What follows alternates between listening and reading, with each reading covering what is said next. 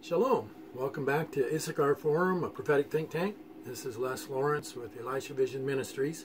Glad to have you with us. A lot to talk about today, so let's begin with a word of prayer. Our Heavenly Father, we thank you for your faithfulness and your promises to Israel, that you are restoring Israel in these days, and we just rejoice with that. We pray for the peace of Jerusalem and for rain. Thank you, Lord, for your faithfulness. We honor you, Father God, Jehovah, and we honor the Messiah, your Son, Yeshua ben Jehovah, and we pray in his name. Amen. Hallelujah. Well, you can see there on the screen behind me, you may not be able to read it, but it's a banner advertising a speaking engagement that I've been invited to with much honor. I'm really humbled that I get to speak in Kenya in the first week of December. Doreen and I will be traveling there and ask for your prayers and intercession to cover our travels and the ministry there. I've been asked to speak 7 times in a youth conference to 2,000 young people, high school, college age, and young professionals from 6 or 7 different African nations in one big conference in Kenya. So a great opportunity, and I've been asked specifically to speak on the subject of Israel because the leader, Pastor Masambu, says that his young people need to hear about Israel. They need to get the vision of Israel and how God blesses those who bless Israel. And he wants them to have that in their quiver, so to speak. Well, I appreciate if you would be praying for us when we go there. Well, I want to start with my blog here that last week I wrote a blog called, first of all, let me say you can find my blog at elishavision.com.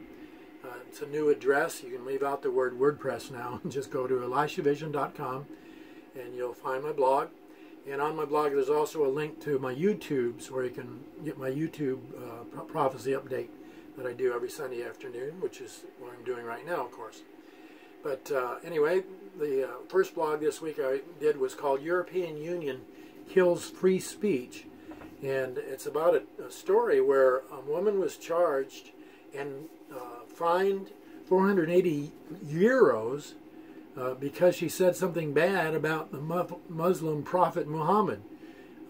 And she said that the historical record of him marrying a 6-year-old girl and consummating that marriage at the age of 9 is what today would be called a pedophile. Well, anyway, she was arrested and fined for dishonoring Islam and the Prophet of Islam, which is common under Sharia law, but the European Union isn't supposed to be under Sharia law. And but they actually, the court actually concluded that speaking against Muhammad the way she did does not fall within the freedom of speech. And so this article talks about that. And in fact, I quoted from 2 Thessalonians 2, 9 through 12, the coming of the lawless one is according to the working of Satan with all power, signs, and lying wonders, and with all unrighteous deception among those who perish. Because they perish, because they did not receive the love of the truth, that they might be saved. And for this reason, God will send them strong delusion, that they should believe the lie, that they all may be condemned who did not believe the truth, but had pleasure in unrighteousness. And there's an interesting post on Jerusalem Post. No, excuse me, I'm skipping. There we go. This is on Prophecy News Watch. Majority of Americans say they are fed up with political correctness, and I thought this sign was just pretty amazing. This was in a rally in the United States. We condemn freedom of speech that hurts other people's feelings. My, if we ever go there, our nation is in trouble. Well, another blog that I did this week was about the terrible shooting in Pittsburgh. And but there was a good news story, believe it or not, connected to that, and that is that the anti-Semitic killer was treated by Jewish staff. The head of the hospital where they took him was Jewish, and the nurse that waited on him when he first came in was a Jewish nurse. And it's pretty amazing. The doctor said the irony of all this is that the first people that took care of him were all Jewish. And so I think that's pretty cool, showing how the Lord's mercy extends. Romans 8:28 says, and we know that all things work together for good to those who love God, to those who are called according to his purpose. So God is able to take something that Satan means for evil, and he's able to turn it to good. Hallelujah. Praise God for that. And here's a follow-up in the Jerusalem Post. The Jewish nurse who treated the synagogue shooter said, I chose to show him empathy. This was the same Robert Bowers that just committed mass homicide. The Robert Bowers who instilled panic in my heart, worrying that my parents were two of his 11 victims less than an hour before. It didn't turn out that they were, but that was what was on his mind when he started treating this killer. And yet he just said, I decided to show him empathy. It's amazing how God can work in the hearts of those whose hearts are toward him. If you have a love of the truth, God will show you the truth. If you don't love the truth, God will actually send a delusion that you believe the lie.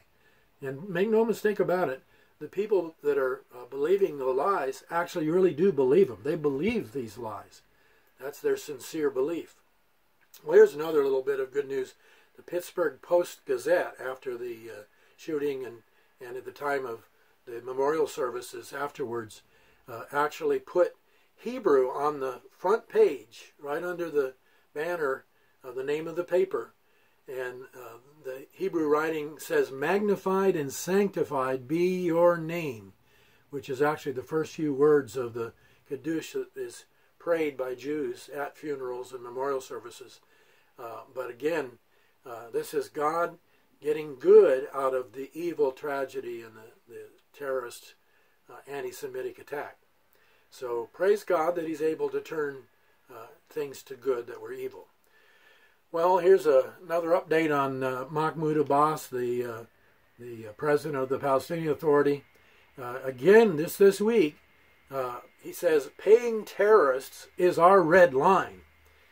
He curses Trump, vows to continue to pay terrorists under any circumstances.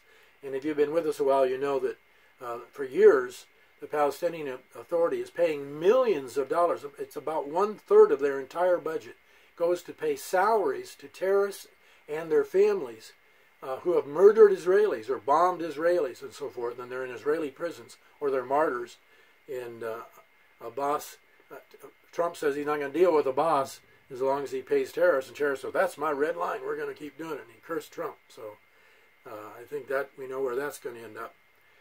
And then from Prophecy Newswatch, here's a story that teaching the next generation to hate.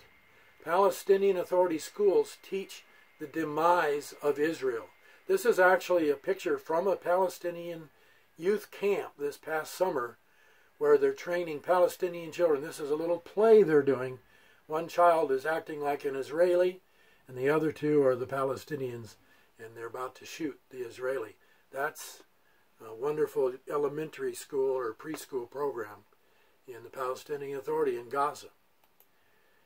And again this week, the top ruling council, the Palestinian Parliament, actually calls for revoking the recognition of Israel and nixing all the agreements.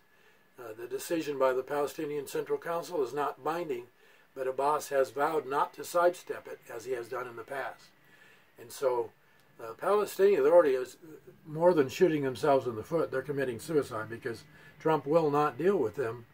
And of course, you know that there is a burgeoning peace process now using not the Palestinian Authority and Abbas, but actually going through Jordan and Egypt and some of the other Arab countries to try to find some sort of agreement. And of course, by the way, that's to be announced soon, they say, maybe after the midterm elections here in America. But we need to pray that President Trump will stand strong and not give away land or pressure Israel to give away land in order for peace. Because every time they've given land for peace, they get war. Every time Israel goes to war, they end up with peace. So you do the math. We need to pray that our country will stand with Israel and with God's purpose for the land. Well, here's Israel Today magazine. The Palestinians say Israel killed boys who were catching birds. And so they want to they want to bomb Tel Aviv.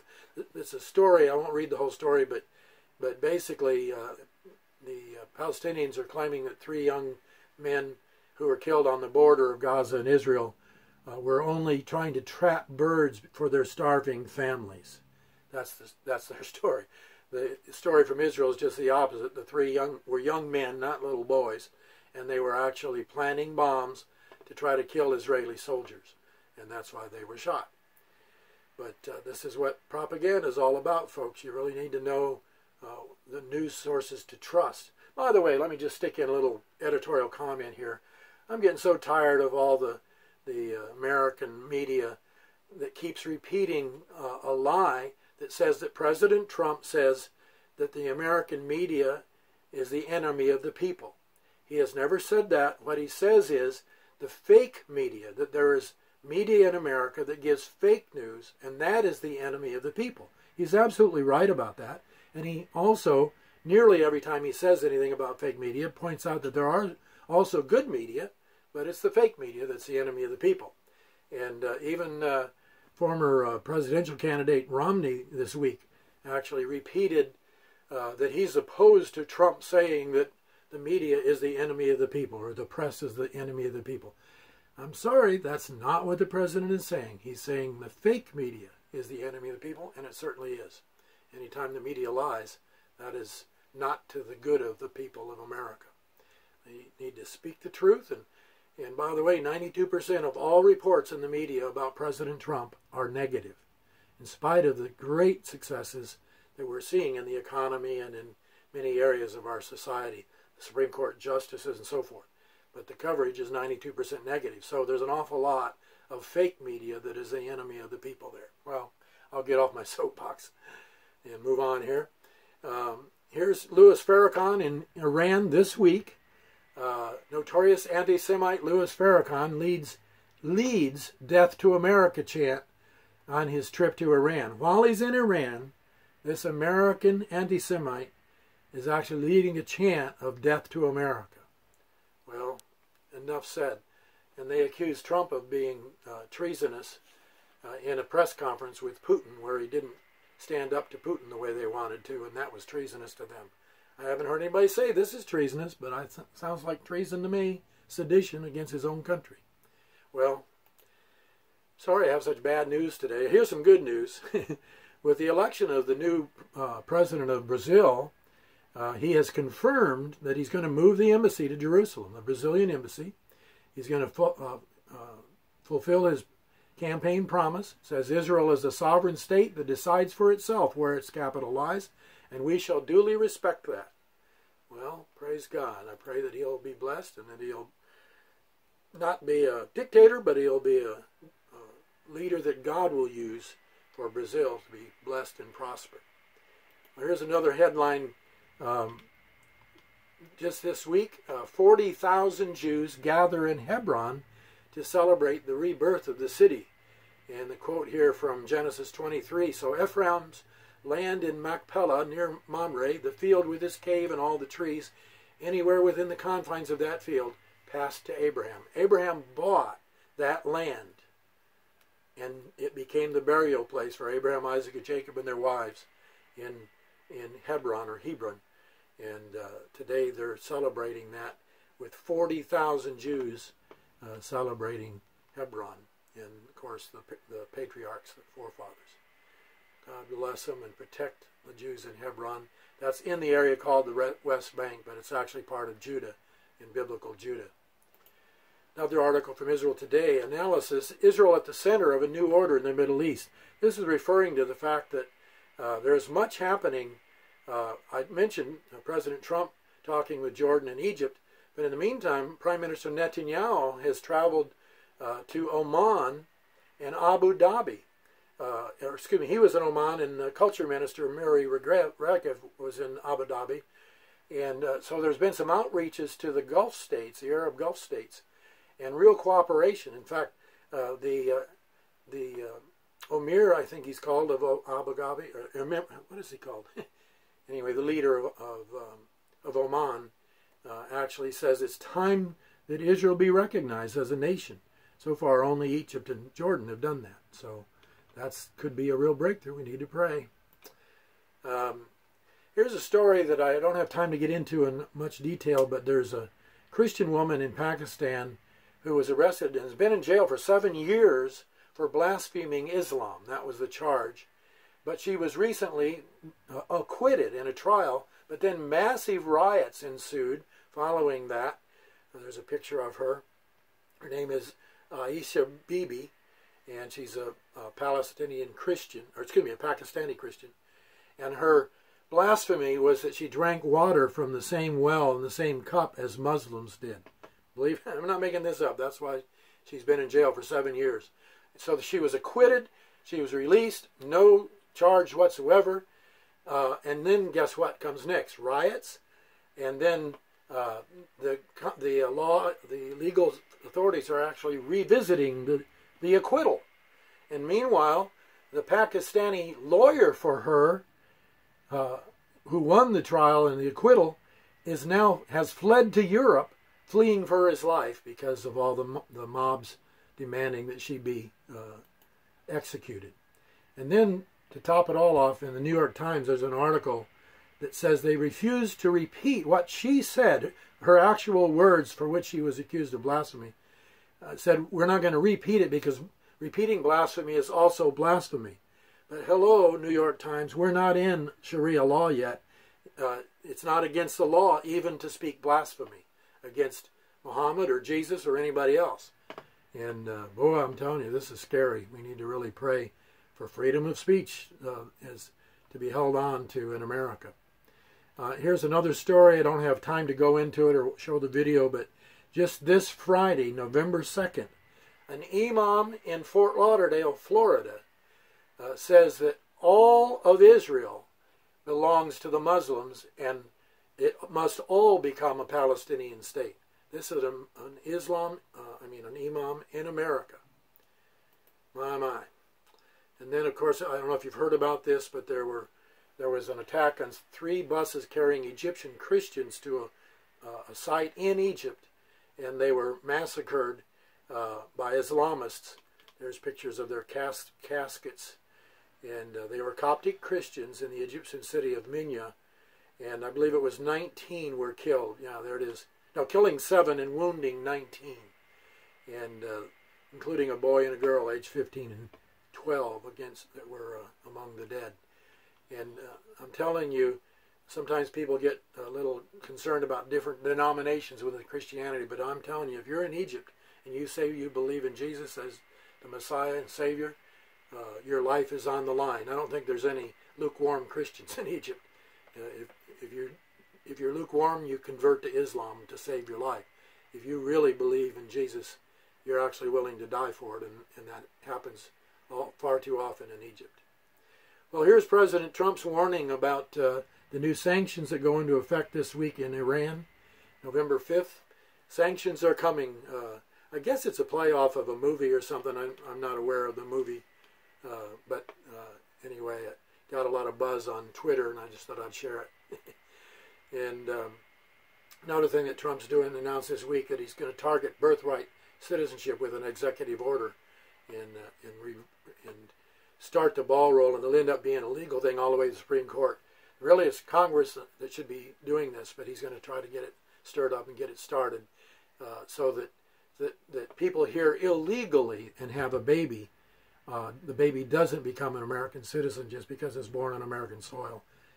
If they're here illegally, it should not have that. That's the point he's going to make. And then one more little item of good news. Jews, this is also Israel Today magazine, Jews everywhere are sharing their faith in Messiah. And it's a neat testimony of a young Jewish woman in South Africa, excuse me, telling her testimony of coming to the point where she believes that Jesus is her Messiah as a Jewish believer. Hallelujah. Well, let's close in prayer. Thank you for being with us. Father, thank you for your faithfulness. I pray that the gospel of the Messiah will go to all the world. And then Jesus will come back. The Messiah will come. Thank you, Father. Bless Israel and bless America, I pray, especially in the elections Tuesday, Lord. Let your will be done, I pray. Let the enemy be bound, and the believers stand up and be counted. Thank you, Father. Pray for the peace of Jerusalem and for rain. In the name of Yeshua ben Yehovah, Jesus, the Son of God. Amen. God bless you. Shalom, shalom.